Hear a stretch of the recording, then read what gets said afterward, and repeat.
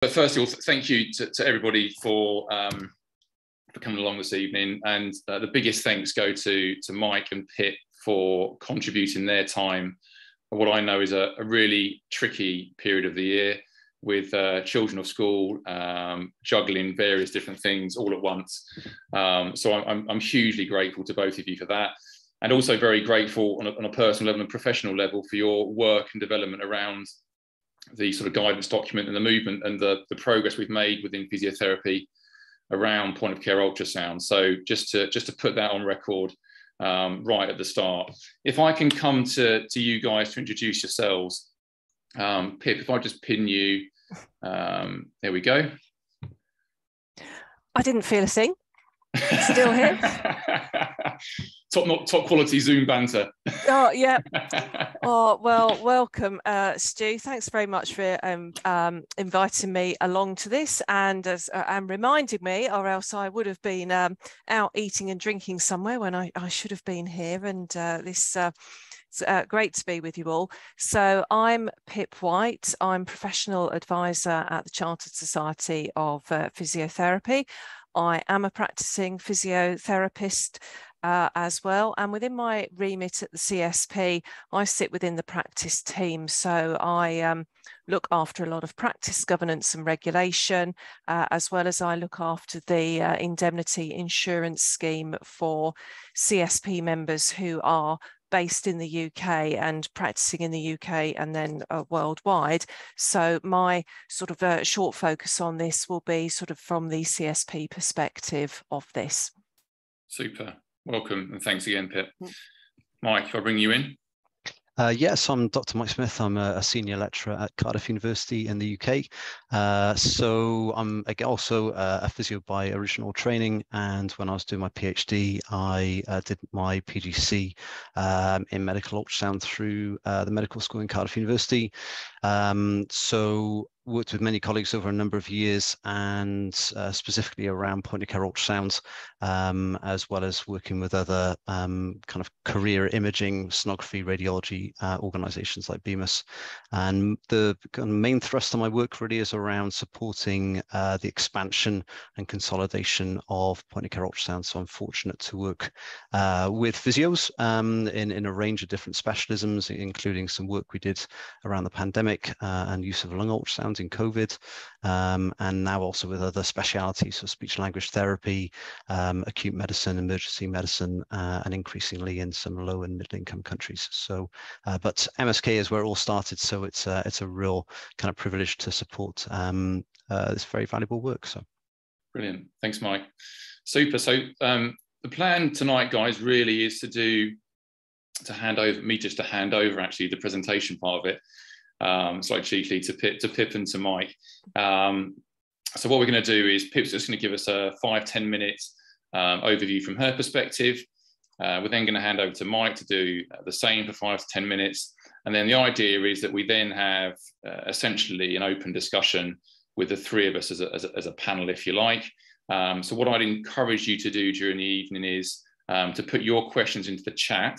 And then when we come to a close, what I'll start to do is I will go to the sort of the chat for the questions and pull them together and bring them in.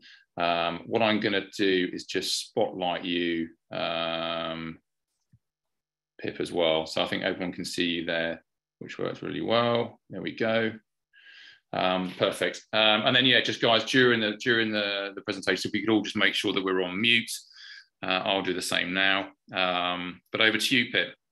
Right now, bit of a sweaty hand moment of do I press the right button? So hopefully everybody can see the screen. Stu, has that come up all right? Have you got my title slide? Yeah, it looks right. Absolutely perfect. Yeah. Oh, great. Right.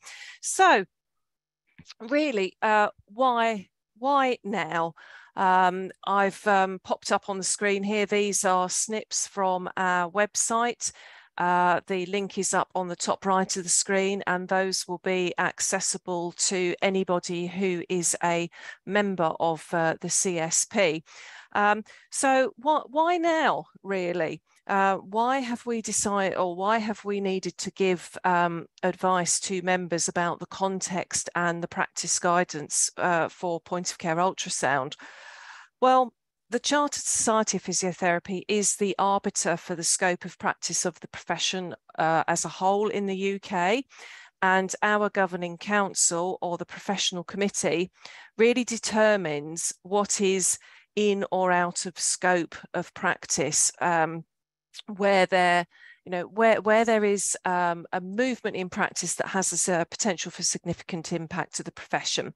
So, for example, back in 1997, Council made a very clear direction that injection therapy was within the scope of physiotherapy practice. And really, that was where it started, bringing it from the realms of extended practice into regular advanced practice.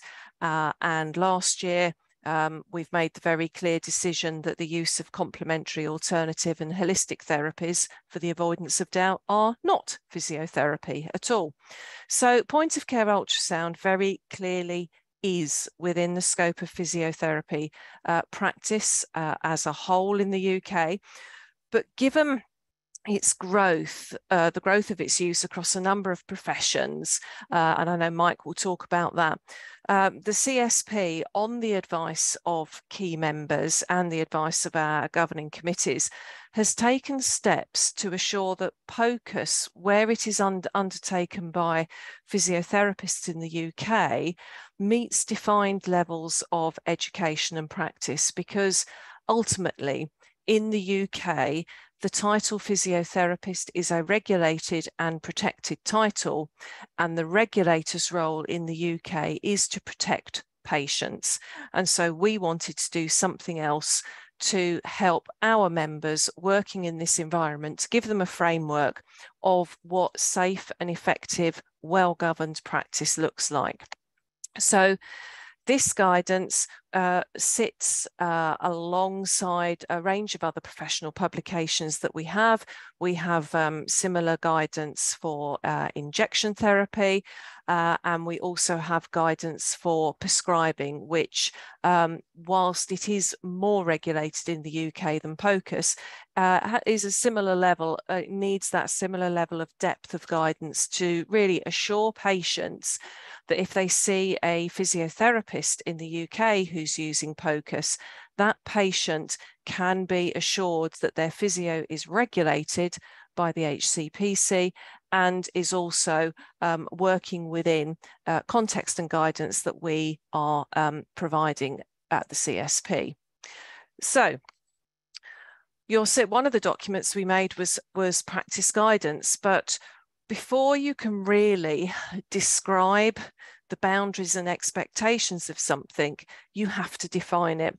And I apologise that this is a very wordy slide. It is within the practice guidance. It's a definition that was arrived at after working with Mike and colleagues. But it's really helpful that gives that real foundation stone of what is it that sets the physiotherapist using this modality apart from anybody else. And at the CSP, we take the view of setting out what it is that physiotherapists offer. We don't take an approach of comparing ourselves to other professions, because of course we speak from the position of we represent physiotherapy, what do we do?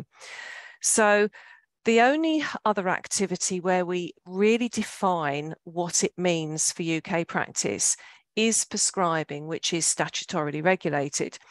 Point of care ultrasound isn't regulated, but because physiotherapists are, we believe that this definition will help physiotherapists distinguish themselves and their role, because it really adds that in the UK, physiotherapists can offer you that one-stop shop of assessment, diagnosis, and intervention and rehabilitation. So this is the definition, and everything really flows from this, and Mike will pick this up later. I just want to add one point here that people practicing in the UK may ask. People always worry what happens if I'm sued? Who will I be judged against? Will I be judged against a sonographer, a radiologist, or what? So in the UK, the legal standard of care that you will be judged against remains the Bolen-Bolitho standard, two very famous legal cases way back when. And that says that you will be judged against a peer with the same skill and competence in the same context. So what that means in practice is that you will be judged against a fellow physiotherapist practicing point of care ultrasound, which again is another reason why practice guidance and context is important, because it sets out in writing what reasonable looks like. So other professions may have different views, but just remember, when you're doing this, you will be judged as a physiotherapist against your peers, and many of those peers will be in this room this evening. So this is why this kind of event is very helpful, because this is where the body of knowledge is created and generated. And the final point for me, again, for members based in the UK, we're often asked at the CSP, how am I insured? What's my insurance look like? So for members, if you're in any doubt about your specific circumstances, please contact the CSP's insurance brokers. They'll be able to help you. So to clarify, point of care ultrasound is within the scope of the physio profession as a whole. So what does that mean for you? If you are using POCUS and you are employed, and that means that you have an employment contract with somebody, whether that's the NHS or a private provider or anybody else, you don't have to worry about your indemnity, because you'll be covered by the vicarious liability that your employer is obliged to have. But what you should do is check your job description to make sure that your job description accurately reflects what you are being asked to do. And so that should include point of care ultrasound as part of your physiotherapy practice. The gold star goes for the self-employed, because that's where we as the CSP, we provide as part of a membership benefit, a comprehensive professional indemnity scheme. Now, as with any insurance product, that will come with terms and conditions and exclusions. So what you have to ask yourself is, am I working as an individual? In which case you will be covered, subject to the terms and conditions of the policy. The main ones are that you need to be HCPC registered and maintain your membership of the CSP. Other terms do apply. Or if you work as a company, so that you've set yourself up as a limited company or a limited liability partnership, you will, again, you first of all need to consider your turnover cap, because the CSP PLI isn't really designed as a business cover, but we do cover some entities where they turn over less than £140,000 a year. And again, there are very specific terms and conditions. So if in doubt, do call our brokers. I know some of you might have quite complicated business arrangements. The brokers are there to help, but for general, we don't see any problem with this, and it would be covered subject to terms and conditions of the scheme. So happy to take any questions later on towards the end, but that's all for me. So I'll hand you back to Stuart. Thanks. Super. Thanks, Pip. That's great. Let me now try and put Mike on there. There you go, Mike. Do you want to just share your screen? Perfect. Yeah. Can you see that okay? Wonderful. Yeah. Fabulous. All over to you. Great. So Pip, thank you for summarising that. I'm going to take a little step back and provide slightly more of kind of a helicopter view, I guess, really of the landscape.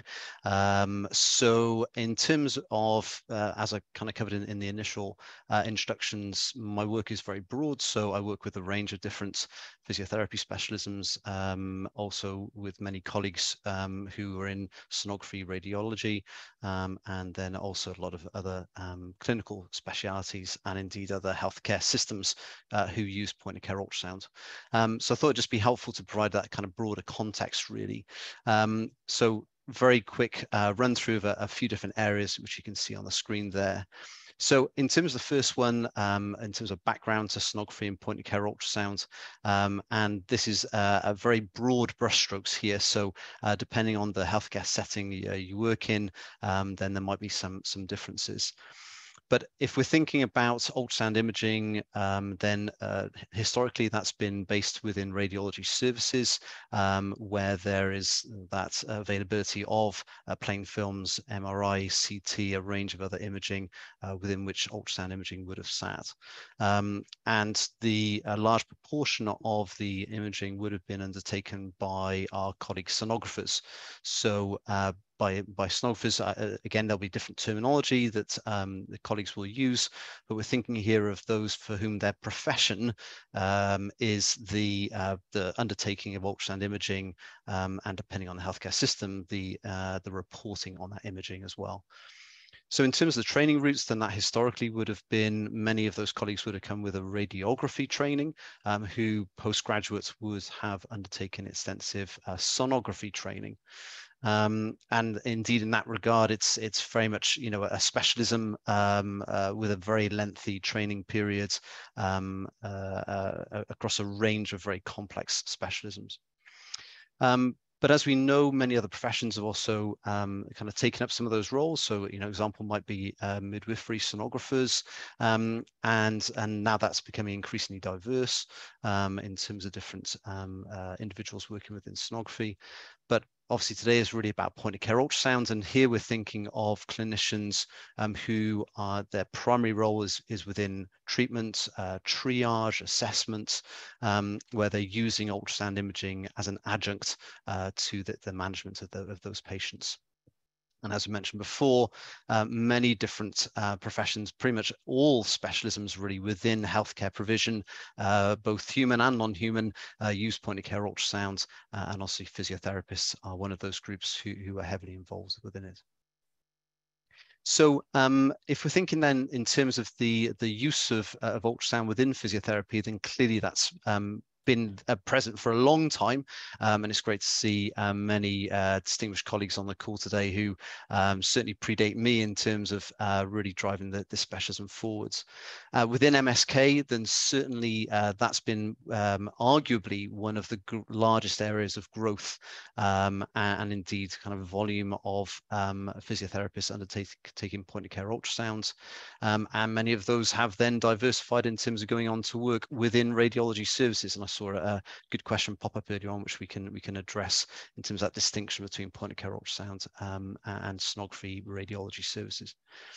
But in terms of the use of ultrasound by physiotherapists, and really the CSP document, it is the first that we're aware of in the world to provide guidance that spans a range of different specialisms, because many of our other clinical colleagues do extensively use point-of-care ultrasounds, whether that be rheumatology, pelvic health. Obviously, they have a degree of overlap, those two specialisms with MSK, but also our lung critical care colleagues, our neurology colleagues as well. And then we're also thinking about some of the areas of additional complexity. So many of those on the call today might be using it from a private practice perspective, which brings perhaps its own challenges, its own questions, particularly in terms of second opinions as well, and also sports as well, which brings again complexities. And then overlapping with that, we've also got injections prescribing, and whether those are blind, image guided, whether somebody is just doing an injection list, an image guided injection list. So again, the layers of the onion certainly increase in terms of the complexity, and so again, the value of trying to provide some clarity in this area. So one of the aspects there is the membership of the CSP with CASE. And certainly one of the things that I'm very passionate about is that ultrasound imaging is multi-professional in its nature.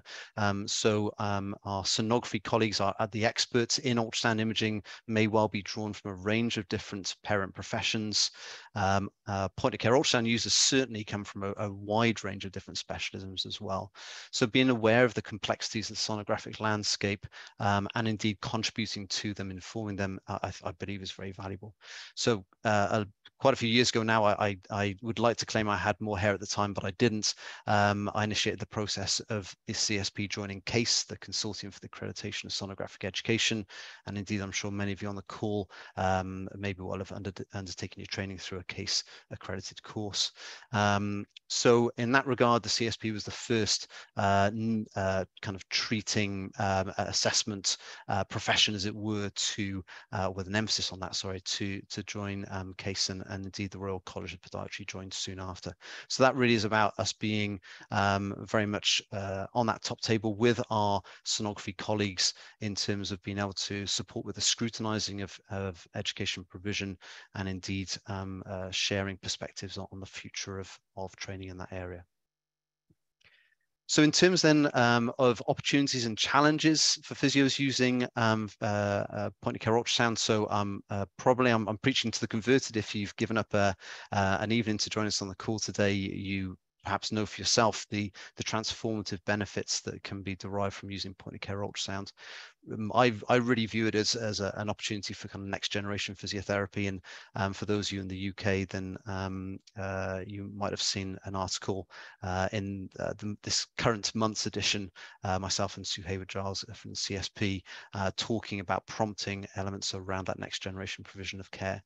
Whether that's new care pathways, new configurations, new staffing, opportunities to work at that cross-profession interface, a hugely exciting area. So very, very exciting, but also something that comes with challenges, and those are many in their nature. So one of the aspects I use within my work is the point of care ultrasound triangle and a framework approach to try and address these different challenges. In terms of the scope of practice, then Pip described very eloquently the legal and the insurance situation within the UK for physiotherapists. But again, there are complexities within that. And so a lot of the work is done with individuals, specialisms, professions, in terms of defining and outlining what is and what is not within scope for those different groups, how that aligns and can be addressed with relevant education competency considerations, and then governance elements as well, professional permissions, and clearly that dovetails with the CSP, HCPC for physiotherapists within the UK, insurance indemnity, which again, Pip very eloquently described there as well. So in terms of the framework approach, I'm very privileged to work with a range of different colleagues from a range of different specialisms. From a physiotherapy perspective, we've had a number of publications recently, one around lung ultrasounds by respiratory physiotherapists, and also for our pelvic health colleagues. Those are both open access articles, and indeed they're linked within the CSP tab, so very welcome to access those. And we're in the final stages of 2 further papers, one on ultrasound image guided botulinum toxin for the management of spasticity from a neurology perspective, and also one on point of care ultrasound and also ultrasound image guided interventions, the couple of thorny topics which we hope to have in the public domain relatively soon. So I guess that's the kind of end of the talk through from me. Certainly from my perspective, it's a real privilege for me to work with a lot of different professions and specialisms. I know we've got colleagues from a range of different backgrounds and regions on the call today, so it'd be great to take your questions and hopefully provide some clarity. Brilliant. Thanks to both of you. They were both fantastic as anticipated. Thanks so much for your input. What we're going to do now, I think, is I'm trying to sort of go back. I think I've done it actually. I've managed to pin us all back on the screen, hopefully. There's Pip, great. So what I'm going to do is go through just some of the questions really that come up on the chat. I'm sure the discussions that we'll probably have will lead to more questions coming up. So I will do my best to try and keep up with them on the chat and multitask, which is always something I've found challenging. Anyway, let's see how we get on. So Mike, you mentioned the first one, and I'm happy for you guys to sort of take these if you want to, or whatever. But the first question from Matt Daly was, where does POCUS end and sonographer start? Great question. Matt, that is a great question. Crikey. Yes. So I guess from my perspective, it depends on why you're asking the question. And I'm Pip, I'm sure, will be able to provide a different perspective on this from kind of a what is and what is not deemed within physiotherapy and kind of covered from a PLI perspective. So one of the challenges, I guess, really is that certainly within the UK, that sonographer, shockingly are not protected titles. Certainly colleagues, for example, Bemis, SCORE, many distinguished colleagues have worked for a very long time, and I've supported with some of those initiatives to push for regulation, but for a whole variety of different reasons, including Brexit and pandemics, that has not come to pass. And certainly recent communications from Bemis indicates that is certainly not on the horizon. So you have a very well-defined professional group, physiotherapists in the UK, and you have sonography not really being well-defined within the UK. In terms of with the context of what we're talking about today, then the main way I would say would be, are you using it as an adjunct to your parent profession practice as a physiotherapist? So a rubbish example I often give is if you are using ultrasound imaging to guide the injection of botulinum toxin, neurotoxin for spasticity, then that is within your scope of practice as a physiotherapist. And if you're injecting it into the face for wrinkles, then you are clearly not using it as a physiotherapist, and therefore, it is not POCUS in that regard.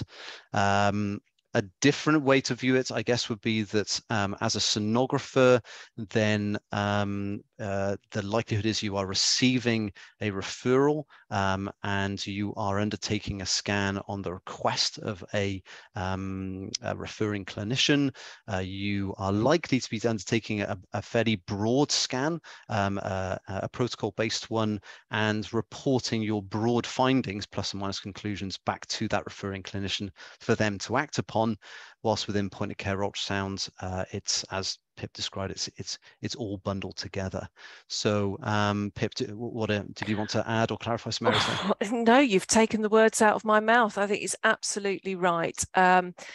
When you are using POCUS as a physiotherapist, you are using it to assist another part of your practice, whether that is assessment, diagnosis, or intervention. It's not a standalone task, and that's the whole thing that you need to understand. You should be doing other things as well for it to be part of physiotherapy practice. Matt, did you want to jump in there? Yeah, just a follow-up question, I guess. So if I'm using POCUS in my shoulder clinic, I get that. If radiology say we've got an MSK list, so it remains as MSK, and we'd like you to do that list, and in that moment behave as a sonographer. So potentially, yes, report, but as a clinician, a bit like a radiologist, an MSK radiologist would offer a clinical opinion. Can you do that? Can you shift one day to help the radiology services? And if so, how does that work? Sure, yeah. So if I started off and then Stu, I know you do some of this, so I'm sure you can share your insights as well. So my understanding of the from a CSP perspective would be that on the first day when you're doing your shoulder clinic as a physiotherapist, presumably, and you're receiving those referrals, you're assessing that patient as a physiotherapist, and you're choosing to use point of care ultrasound as an adjunct to your management of that patient.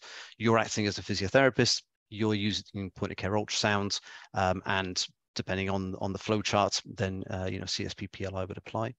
On the second day, when you are receiving a list and you are de facto undertaking imaging on somebody else's request and reporting it back, then you are not acting as a physiotherapist. You are not using point of care ultrasound, and depending on the scenario, CSP PLI would not apply. Yeah, I think if I could pick it, it's a really important thing. If you're employed, CSP PLI doesn't apply anyway. So if you're, if you're employed, it's the trust. I think the big issue from a CSP perspective is workforce. You have to really think about what we don't like at the CSP is where the physiotherapy workforce is plundered to address shortages in other professions.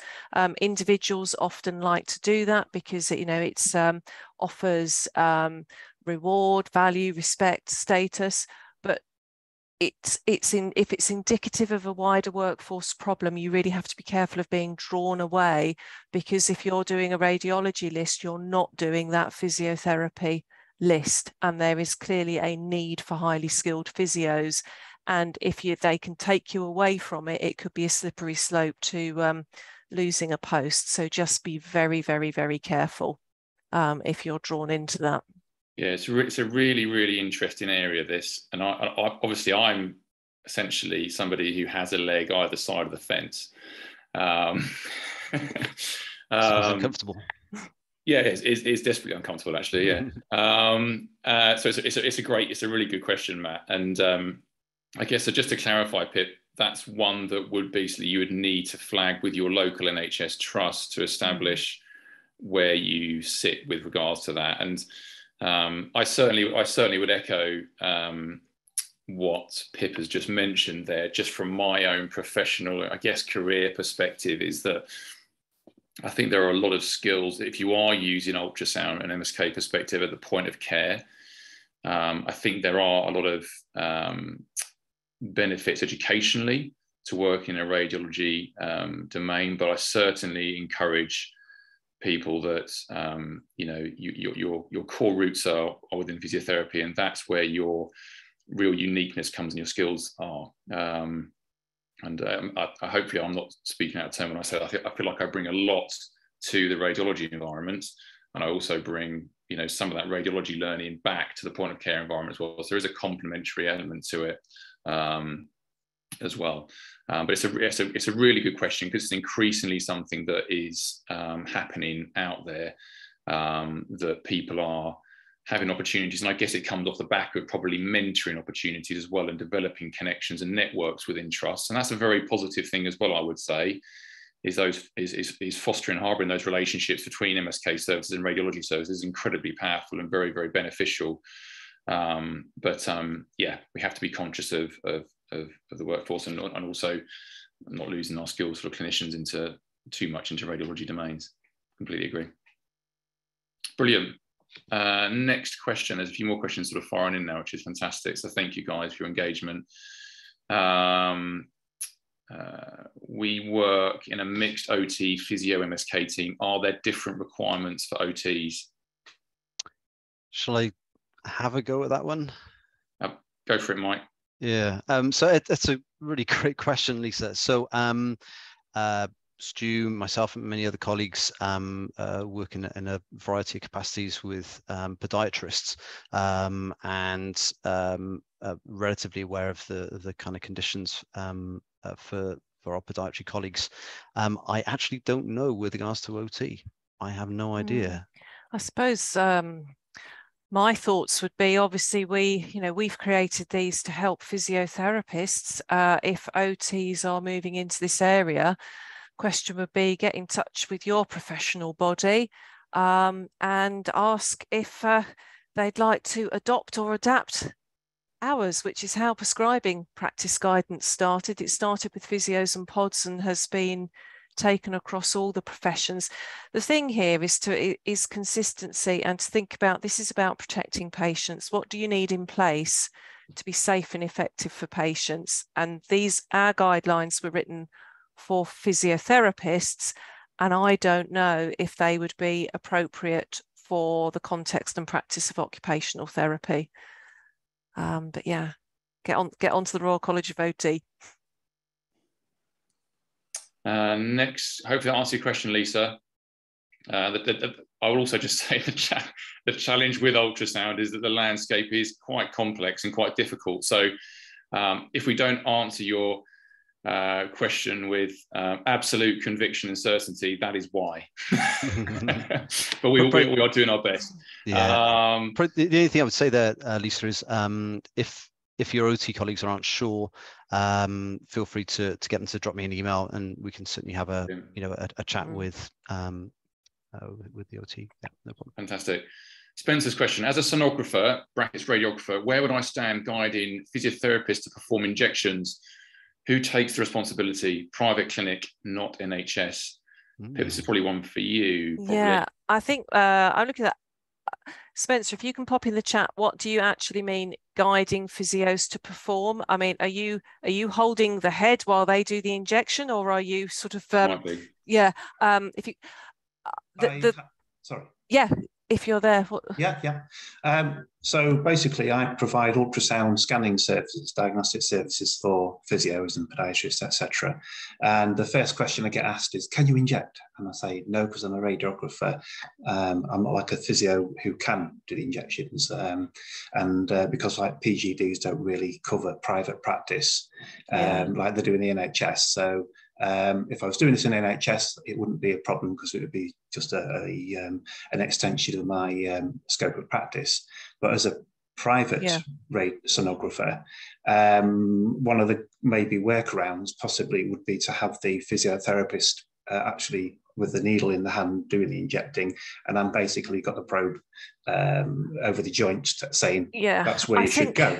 Yeah, I think looking at that from a patient-centered point of view, that doesn't seem an optimal experience for the patient. It should be one person doing everything.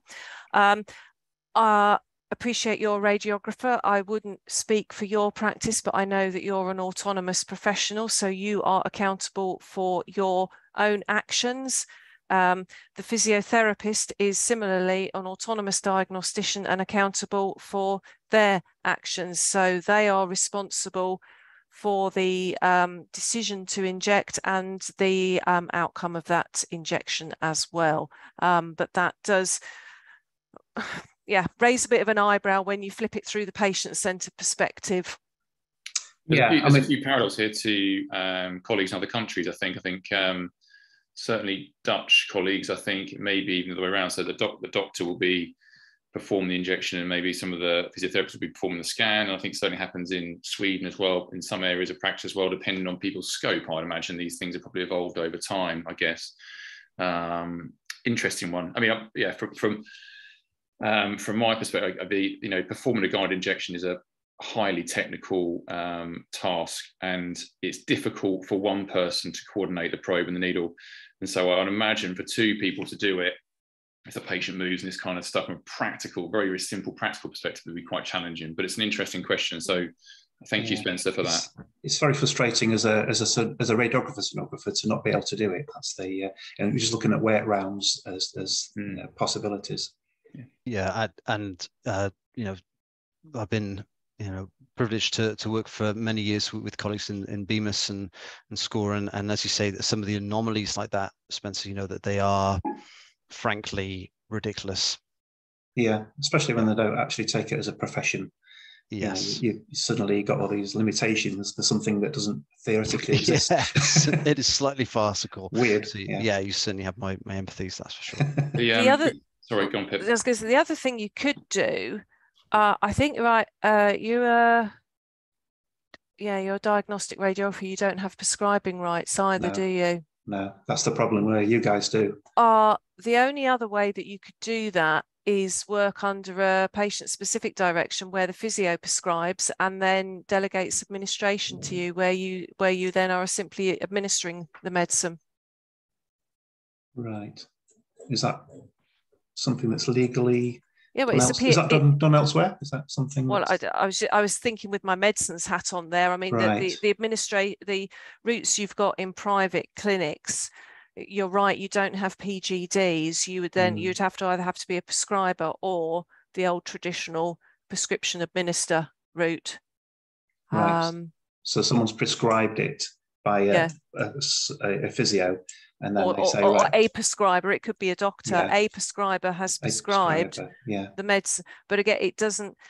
That's where prescribing makes things much more of the one-stop shop. And I'm always cautious where you've got lots of barriers and breaks in a service, because it's what the patient receives Yeah, I've done the theory when I was in the NHS. Never got quite round to injecting because the radiologists wanted all the money. But it was basically difficult to get that practice at the time, which is one reason why I left that area. But yeah, just a frustration really from my point of view. Just one thing to throw in there, Spencer. We're very fortunate to have Alison Hall on the call, who's responded with a couple of suggestions there, and Alison, is hugely experienced and knowledgeable in these areas, and so I'd encourage you to certainly have a look at the chat, where she's put some really good comments. Plus or minus, reach out to her. So yeah, thanks. Cool. Thanks, Mike.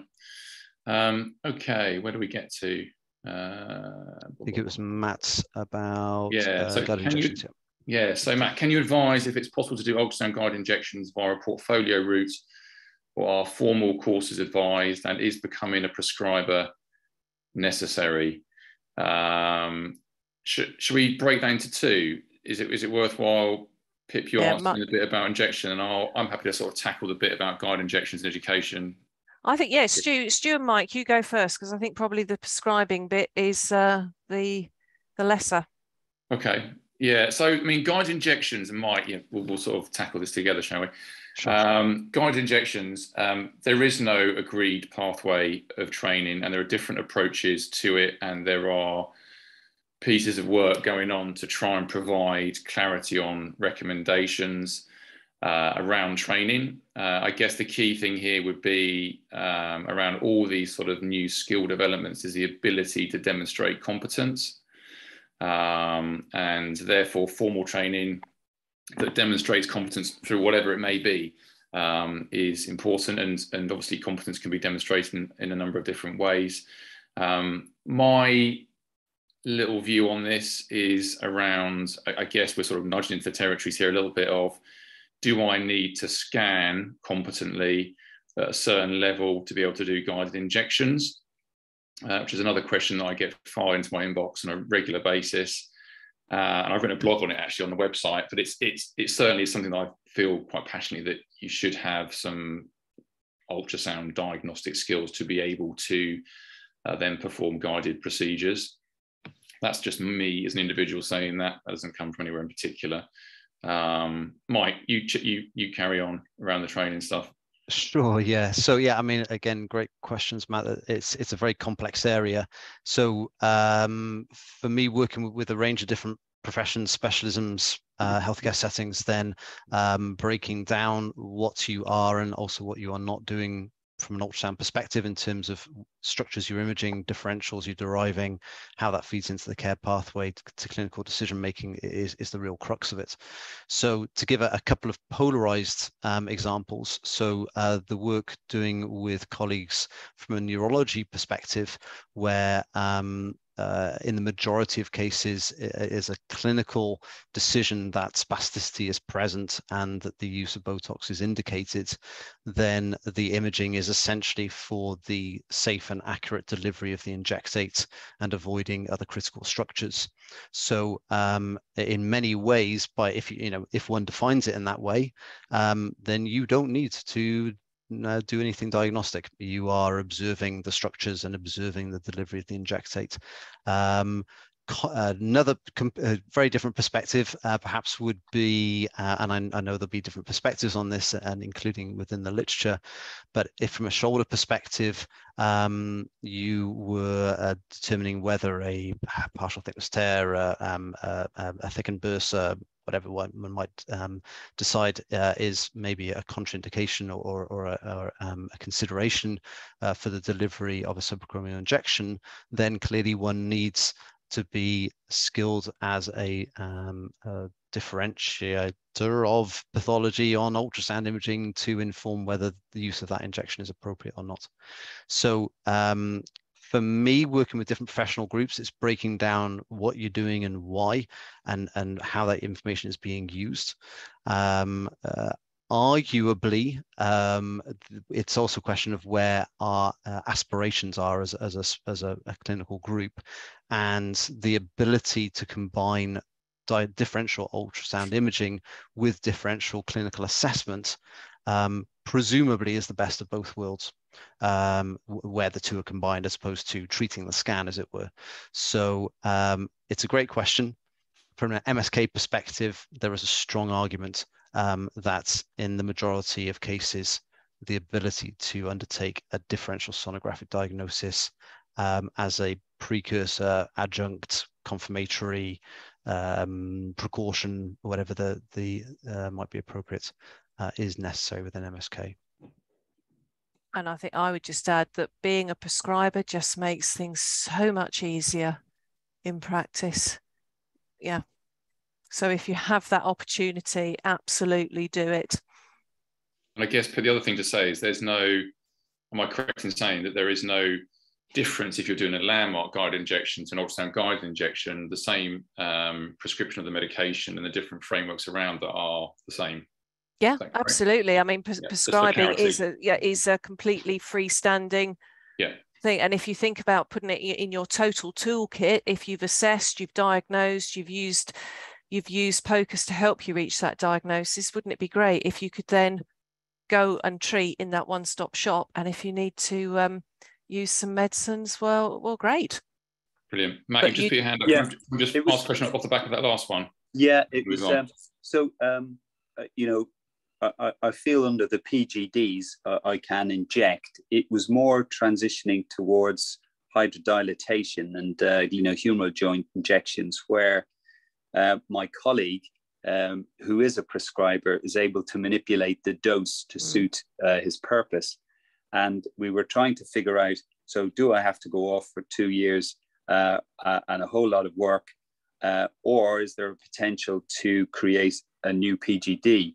Now, I know there's a move away from them, but that may be a potential short-term solution, particularly for that. The training isn't 2 years for a prescriber, it'll be 6 months.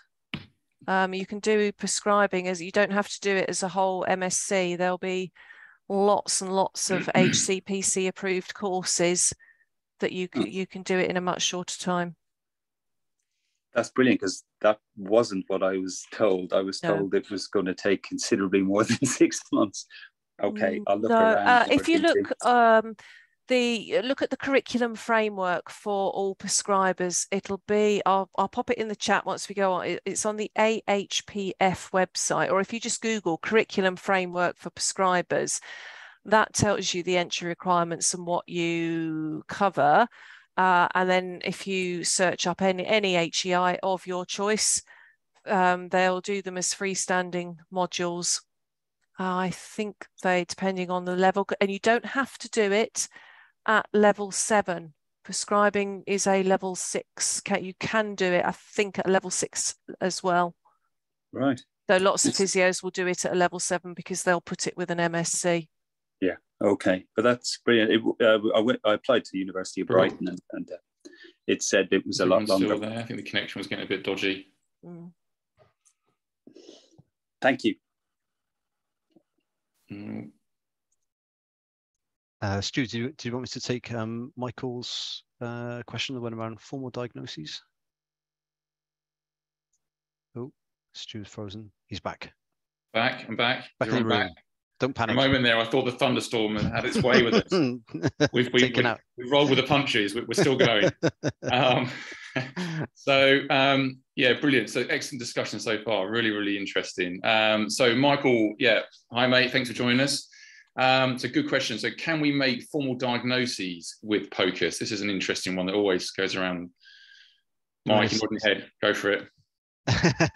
As Stu said, it's a great question. I presume by formal diagnoses, you're referring to you've seen something structural which has implications beyond your physio management. So I'm guessing. Are you on the? I presume you're on the call, Michael.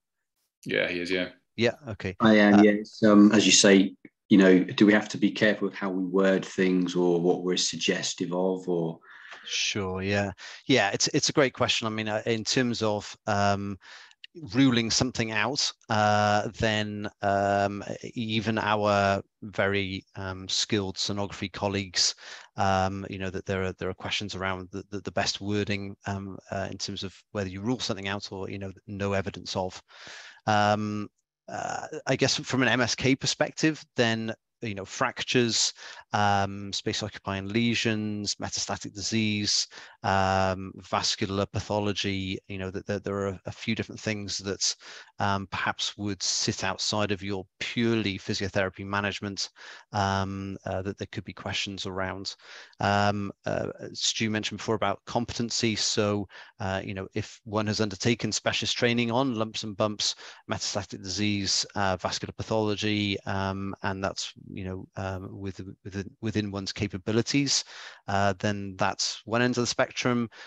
If one hasn't undertaken formal training in that, then definitely a different end of the spectrum in terms of,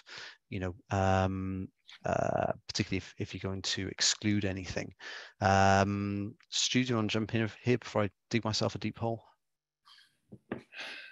Yeah, I think that the issue here is around, and that traditionally this is what's always been discussed, is around the term diagnostic ultrasound. And I think this is why the term ultrasound imaging is, if we keep this focus in a physiotherapy context, I think that's really important, that we're talking about ultrasound imaging and how it's used as an assessment tool within that. So yes, you could still ask the question of, okay, so I'm a physiotherapist and I'm doing a scan and I'm doing my clinical assessment, and within that, part of the building blocks is me using ultrasound to explore structural appearance and to either integrate that or to sort of to normalize maybe some structural pathology that I see. But I guess this comes down to, I would want physiotherapists to be confident with making diagnosis about what they're seeing on ultrasound, and that then links into training, and it links into the requirements around formal training and competency around that. And that's why we're delighted to be involved with CASE around sort of standards of imaging, and I think that's what we should be striving for. And I think alongside that, we should be confidently and accurately reporting our conclusions, what we're seeing. Moving away from the ghost scan, which is often the term that's used within point of care environments, where a scan is performed and it's just sort of done, and then nobody's got any record of it taking place, etc., etc. And certainly POCUS is trying to move away from that now. Let's report in our clinic. Let's make a conclusion and commit to what we're seeing in a high quality way, I think is really important. Yeah, and that then links in really with the taking of standardized images and their inclusion within the electronic patient record, which again is a complex topic, but is part of that high quality clinical care, really. So yeah, great question, Michael. Brilliant. Ben, what would be the approximate minimum recommended number of sessions cases needed per week/month to maintain competence for newly qualified MSK sonographers? Do you want to take that one, Stu? I can take it. I mean, I don't think there is a number per se, but certainly ongoing CPD and development and competence is important. And certainly, if you look at the guidance documents that the CSP has produced, there's a really relevant and accurate section on the importance of CPD, but also linking into this service evaluation and audit as well. And that's all part of this process, isn't it? About demonstration of competence, maintaining competence, etc., etc. I thought initially your question was around what would I need to do to develop competence, and certainly there have been some figures bounded around within that sphere. Certainly in terms of training guidance, and that used to be somewhere around 14 hours a week.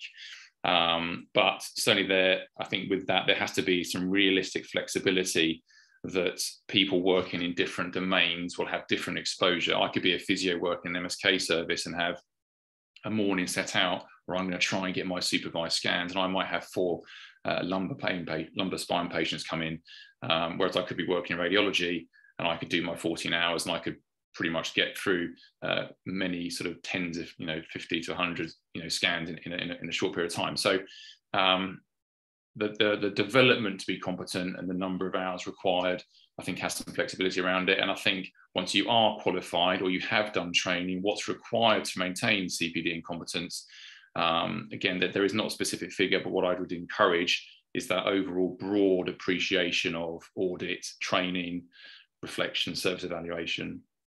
Second opinions. Yeah, thank you. Thanks. That's really helpful. I think the context of my question came from me trying to negotiate my job plan as a newly qualified MSK sonographer, and therefore, obviously, my employer is needing to know, you know, what is it I need in order to maintain my competency. So I kind of need I guess a rough guideline. I still know that's not an easy question to answer, but you know, one session every month is clearly for me not enough to do that. But it's obviously got to fit with the service as well and not take me too far away from the MSK side of work that I do as well. So maybe it's just room for negotiation, really, I guess. Can I add something? Sure. When I started doing it, we were saying probably 2 days a week if you can. It would be good, because you need that amount of so much experience to see all the different things that you can see. That, you know, I would say hopefully if you can negotiate a minimum of a couple of days a week, that would be I struggle on that one. asking a lot. Yeah, yeah, that's not going to happen. No. Yeah, I think the difficulty is when you're newly qualified, you need as much exposure as possible in those early stages, particularly. Yeah. And that's the kind of ammunition I need. But we've got to balance that with the waiting lists for MSK as well. So it's a difficult situation. Yeah. All I would probably say, Ben, from kind of if we were thinking about it from a training perspective, so you know, preceding presumably where you're at the moment, then targeting your training and your exposure to anatomical regions, pathologies, patient groups, specific to your subsequent scope of practice. So if you're doing one-stop shoulder, or if you're doing lower limb specific, or whatever it is you might be doing, then that would ideally allow you to take the fantastic suggestion that Spence had of 2 days a week, which presumably your manager would balk at, and make it much more kind of high value. And as Stu also mirrored, the accessibility of those specific types of patients. But the really critical thing I would say would be that opportunity for double scanning lists for reviewing a complex patients, as Stu said, audits as well. And some of those elements could indeed be done remotely, perhaps depending on the access you have access to. So, yeah. Bro, can you all hear me okay? Yep. I got completely booted out of the call, and then I came back in again. So you're back in the room. I think the storms in Surrey are causing some difficulties. Right, where do we get to the question? I'm just conscious of time as well. Let me just have a quick look through. I think Ben, you also asked about, has anybody got a sort of a POCUS job role? Not that I'm aware of, and I suspect that'll be something that will now be starting developed much more off the back of the CSP's guidance, probably, and seem to be integrated more. So I guess watch this space of that one a little bit more. Louise, I'm an advanced podiatrist. Welcome, Louise. Thanks for joining us. Keen to bring ultrasound into practice, particularly in MSK Podiatry. I think what's been shared today would be applicable to the Royal College of Podiatry. Mike, do you want to just, you obviously you're involved with the Royal College, aren't you, a fair bit? Sure. Yeah. Certainly. Yeah. With a range of colleagues through CASE and other organisations. Yeah. So my understanding is that the Royal College of Podiatry have or are looking to undertake work in this area, and certainly they've got some very, very experienced and capable colleagues who I think are looking to take this work forward. So yeah, that opportunity for cross fertilization will definitely occur, I think. So yeah, but if you can tell them how great it is, then that'd be great. Okay, I'm just having a look through. Stuart Wehrman, yeah, great question. Hi Stuart, thanks for joining us. So is a week in ultrasound introduction course followed by being taught and taken through guided injection competency by an experienced physio enough to cover us in the NHS? Pip, can I? I was just coming here. I've taken back to, we get these questions with injection therapy. Is a weekend injection therapy course enough? To which the answer is no, it is not. What our practice guidance is now recommending it's recommending education at level 6, and it would be unlikely that a weekend course would give you that breadth and depth of knowledge that is required. Bear in mind, this is about patient safety, and this is a highly skilled modality. Would a weekend course really offer sufficient expertise? But I will hand to Mike for far more detailed support with that.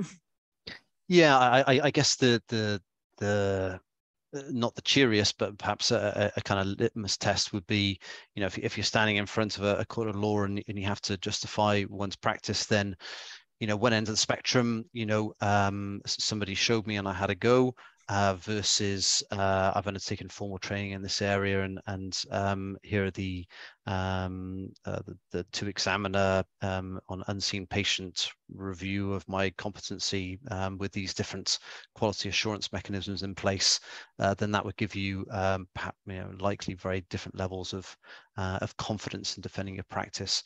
So I guess the litmus test I would say would be around being able to defend your practice. Another perspective, one of the reasons why I shared earlier on about the kind of, you know, the kind of context of ultrasound imaging is that, you know, our sonography and radiology colleagues that, you know, literally spend years and years training to do this. It's a very, very complex skill. So that perhaps provides some further context. So. Yeah, and I guess sorry, go on, Stu, yeah. Do you mind if I just expand on that a little bit? So the documents you created are amazing, by the way. Like, we literally just, I work in Taunton, and we just created an SOP around the governance for the use of ultrasound in physio. I'm a physio myself. And we were able to sort of hyperlink all this into it as well. But what we sort of agreed, without, you know, having seen the documents first, was that if you've done a course in ultrasound, even if it's an introduction, then you can be taught by somebody to do guided injections if you're already an injector. Are you saying then, Mike, that actually it should be a case accredited course, and as a bare minimum before you can do guided injections? Sure, yeah, it's a really tricky one, because a much very high quality education in various guises may not be case accredited for a variety of reasons, including the fact that case only accredits certain types of courses, and historically only from certain types of organizations. So and indeed, if you have a look at the publications we have out in pelvic floor and lung, then currently there are not physiotherapy bespoke specific case accredited courses in those areas. So we outlined some kind of recommendations within those. So definitely have a look at the pelvic paper, for example. Again, it's come back to those foundation principles around being able to defend one's practice, covering all of the requisite areas that enable an individual to undertake safe and competent practice. And indeed, many of the mechanisms that Stu mentioned post-qualification, in discussion with Ben around that maintenance of competency, that progression of competency as well. So I know it's a complete politician's answer, Stuart. I do apologize, but it is a little bit. So what about things like, you know, the chap I'm working with wants to do the SMUG introduction. It's like a 2-day course, and obviously there's the ultrasound site as well. You guys do those introductory courses.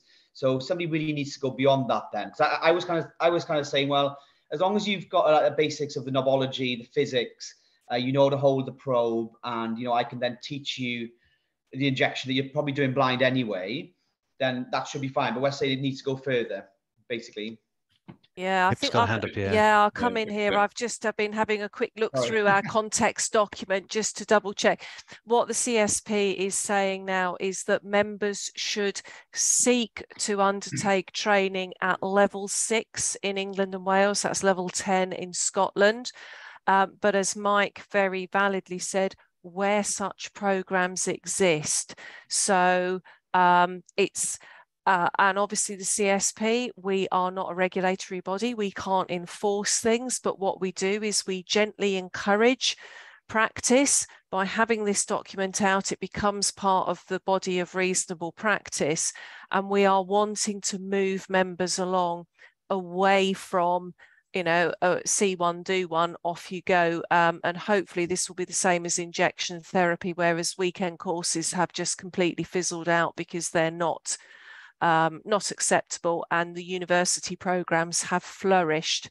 And I would hope to see a similar move. So aspire, but where there isn't a program, and Mike's highlighted those areas, you just need to make sure that you can demonstrate what you're doing is reasonable and ultimately safe. This is about patients, not necessarily us.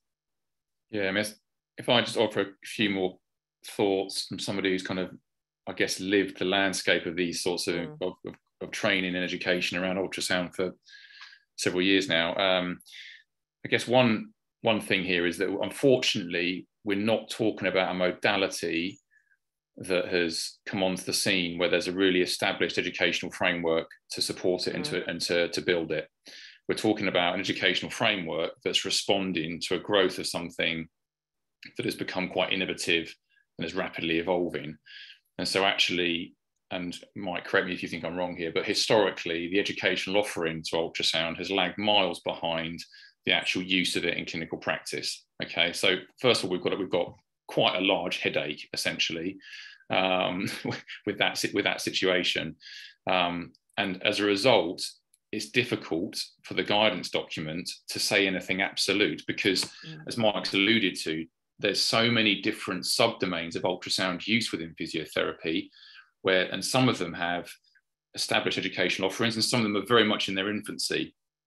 Within MSK, you've obviously got your traditional diagnostic, for want of a better phrase, MSK ultrasound programs. Yeah. So within that, you've got introductory courses at weekends. You've got case courses that have certainly developed and become much more on the radar from an MSK perspective over the past, say, 5 years, I would say. And as part of that, the CSP has become a member organisation of case to support that use as well. And that gives demonstrable formal competency, usually through an HEI. The guide injections is a bit different, I think, because again, it's a rapidly developing landscape, and this is partly why, and I don't mind shamelessly plugging the Brunel program that we put together, the guide injection program, was to try and offer competency around this new skill development. So I think it's a landscape that's rapidly evolving. I think people will choose different routes through it. I think the CSP guidance document is incredibly important to be aware of and to look at and to pay reference to, and to take your learning around that. The introductory weekend courses also serve a really useful role, I think, to give people an idea about, well, because it is, as you know, Stuart, it is a massive thing to take on from a professional perspective. You know, it's a completely different skill set to develop. And so some people choose to do these weekend courses to explore, to dip their toe in it and to see where they go with it. And some do it. A significant portion who come on our courses now actually then go on to do the PG cert. They come on the weekend course, they explore it, they think about how it can be used in their practice. What do I need to do? What do I need to line up? What's the reality of the situation? And they go on to do the formal sort of university program, because that's tends to be what people tend to sort of feel like they want to do. But this is an evolving landscape. Yeah, the people's desires and wishes and the guidance documents around it are all rapidly developing. You know, the physio document came out in April, I think, Pip, was that right to say? Yeah. So, you know, that's taken many, many years to come into fruition. So it's a rapidly changing sort of landscape, but hopefully that gives you some thoughts on it, Stuart. I wish we could just give you a line. Thank you. Cheers. Where do we get to? I'm just conscious of time, guys, so I'm just going to whiz through. Let's just go to the bottom.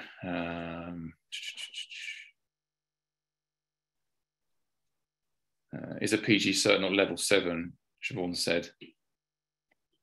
I think they are, but I think what we wanted to say from the CSP is there isn't an expectation that it's a level 7, because that's what we didn't want to do, is disadvantage physiotherapists where other professions might have different expectations. So yeah, by all means do a PG cert, but a level 6 is which is graduate level. Yeah, and I think that refers back to what I was saying before, is that there's the difference, the guidance document is to try and support the development of all different sub-disciplines of ultrasound use within physiotherapy. And it wouldn't be right to write the guidance document with just paying reference to one of those subspecialties such as MSK.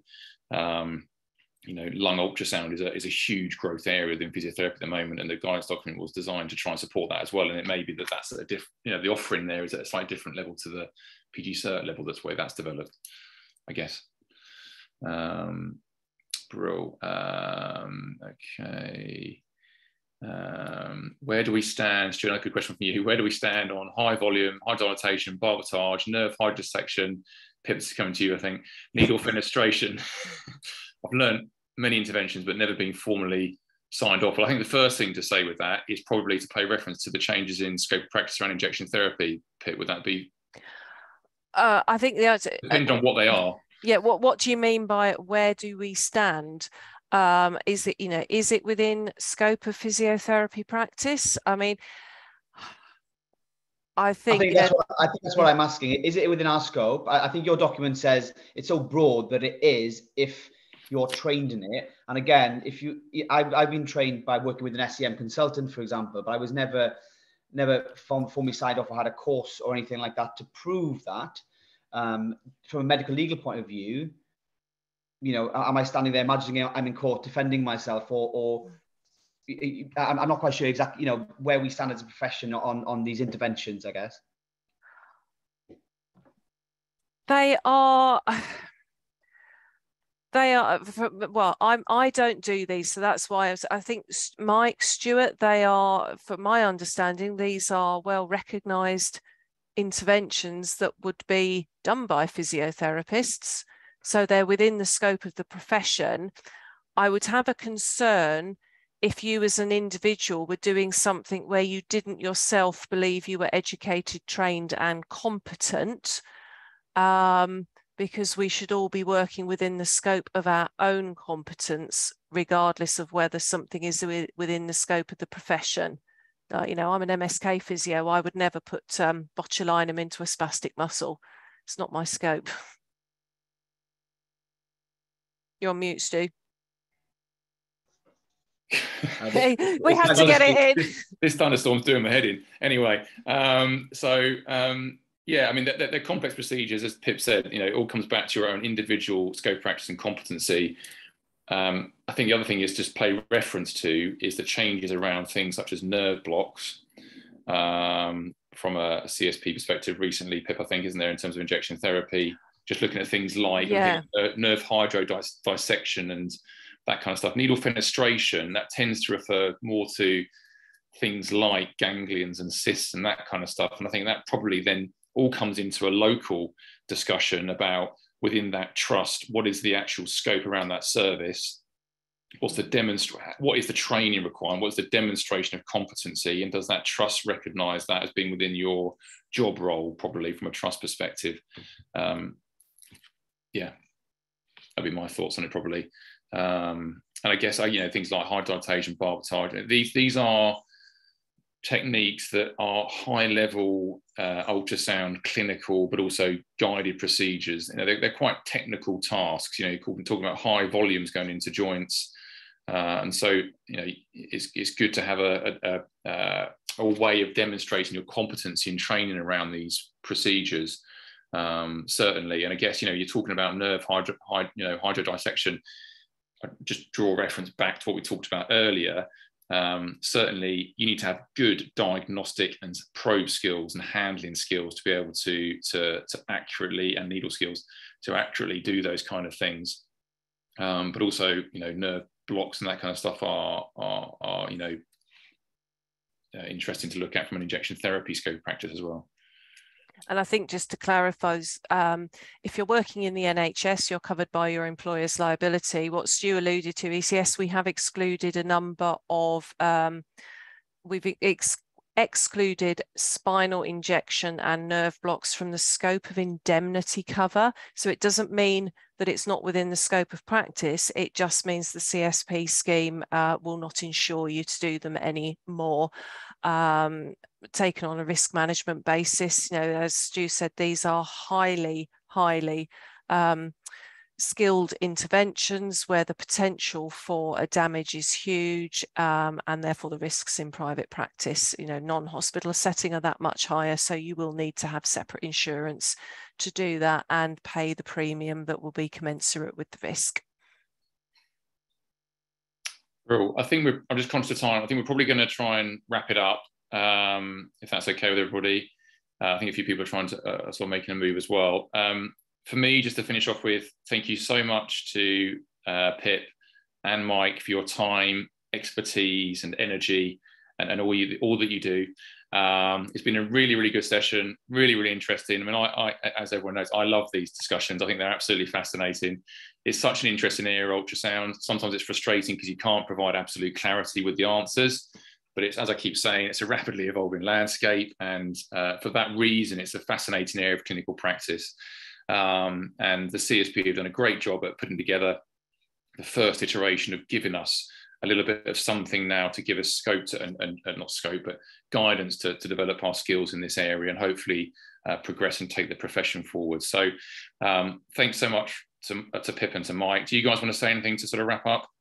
Well, it's been hugely enjoyable. So thank you very much. I've learnt a lot as well. And I think, this is there. It's the first iteration. Embrace it and really use it to really showcase what physiotherapists can offer in managing care pathways and complex patients. So yeah, thank you. Yeah, it's a good call. Yeah, and certainly for colleagues from other specialisms, but also from other healthcare settings internationally, then do feel free to reach out. My email's on the talk from today, and also you can just Google Mike Smith, Cardiff University, I'll pop up. Do feel free to reach out. I've got experience with supporting a range of different groups, and be very happy to support you. Yeah, I'll put my email on the chat. So if anyone wants to get in touch, I can obviously forward on to Pip and Mike as required as well. I have recorded this session. I'll chat to Pip and Mike about how we use that going forwards, but it may be that we're able to reuse it going forwards. I think it's in about 4 different chunks due to the thunderstorm. So it might take me a little while to try and stitch it back together. But I will, I'll see how we get on with that. And I will obviously update on social media and everything else in due course. But yeah, Pip's just put her email on the chat as well. And Johnny, yeah, we'll get in touch. We'll chat. Brilliant. And again, Stu, thanks very much for setting up. Much appreciated. I'm just relieved that we managed to hopefully manage most of the technical aspects of it. And I think your thunderstorm's heading my way now. It's suddenly got very dark outside. Yeah, no, I think hopefully, I think we're all desperate for it to happen, I think, aren't we, at this point? So super. Thanks very much, guys. We'll wrap it up there. Guys. Cheers.